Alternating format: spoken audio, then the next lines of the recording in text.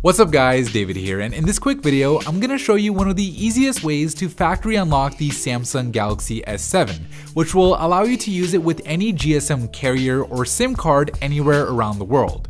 Now, right up front, I want to let you guys know that this method isn't free, but then again, the money you could save on roaming charges when you travel and the resale value unlocking your phone actually adds to the phone could make it well worth the cost. So the process itself is dead simple. First thing you're going to want to do is find your phone's IMEI number, which can be done by opening up the dialer, hitting *#06#, which will open up a prompt with the phone's IMEI. The next step is to get the unique unlock code your phone needs from an unlocking service. Our partners and trusted source is Unlock River, so we'll be using them here, where you simply select the carrier your phone is locked to, which in my case is AT&T in the United States. Under manufacturer, you're obviously going to want to select Samsung, and then under model, find the Galaxy S7 from this huge list of Samsung phones you can unlock, where at least for AT&T, there are two versions of unlocks you can choose from.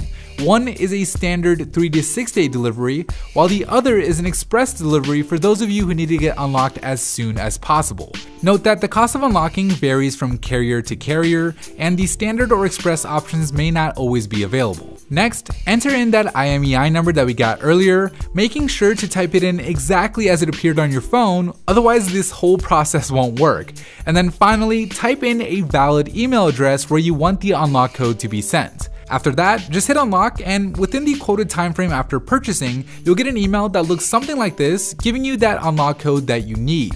Once you have it, turn off the Galaxy S7, insert any non-accepted SIM card into your phone. So in my case, since this is an AT&T Galaxy S7, I'll put in a Vodafone SIM and then power the phone back on.